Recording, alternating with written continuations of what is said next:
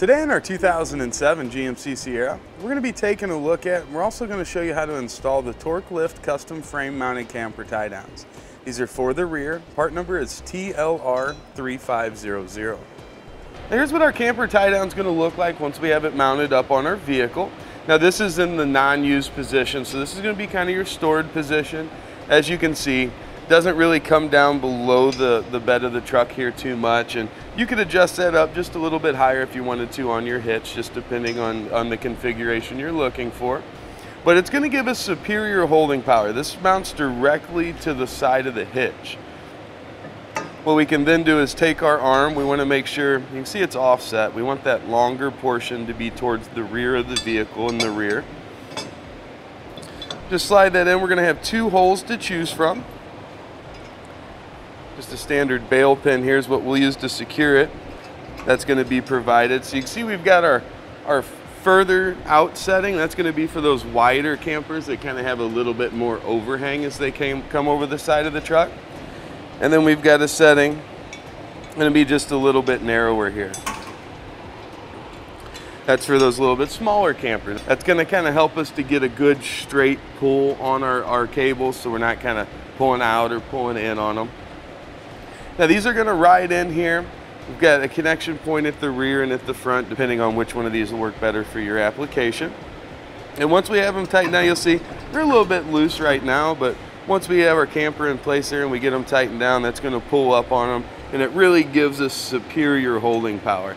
This is going to be much, much, much stronger than the old style that the customer had here, which were just basically screws that went into the bumper. You know, that bumper I'm sure was flexing as that camper would move side to side, and it's just not ideal. It's where these TorkLift mounts are really, really going to come in handy, keep us very, very safe, and keep our cargo secure, keep it from shifting side to side as we head down the road. You can see both portions of our frame brackets are going to be fully powder coated. They've got kind of a hammered finish to give them kind of a nice look. They last a good long time. The ones that have been on the front of this truck have been on here for quite some time, and they still look the same. They're labeled here on the end, so we'll know driver's rear and passenger rear. Once we have them in place, we'll just put those stickers on, so we never have to look back at the instructions or anything. And when we're done, we simply want to pull that bail pin. Our arm's going to slide out. We can store it in one of the lockers on our cabinet there, store it right inside the door, so the next time we'll know exactly where they're at. We can get them slid in, but they're not going to be constantly sticking out beside the vehicle when we're going about our everyday business. Now, these camper tie downs are unique into where they're going to fit actually on the receiver hitch itself. This is going to give us a great mounting location. It's nice and secure. And we just want to kind of get it up here in position where we want it to go. Want to make sure that we've got room behind it to place bolts in. Once we know where it's going to go there, make sure it's level, and it's time to start marking those hole locations. All those look good. Now we're going to start with a smaller drill bit. We want to get our pilot holes drilled here.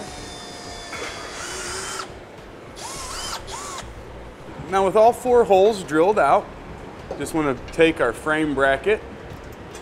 We're going to pass a bolt through. Now it doesn't really matter if we go from the inside to the outside or outside to the inside. We can kind of put it up there either way. Put on a flat washer, a lock washer, and then one of our nuts. And then we'll just need to repeat that process for the other 3 hole locations. Now if we look in the instructions, we'll find our torque specifications. We'll want to go through and torque down each of our bolts accordingly.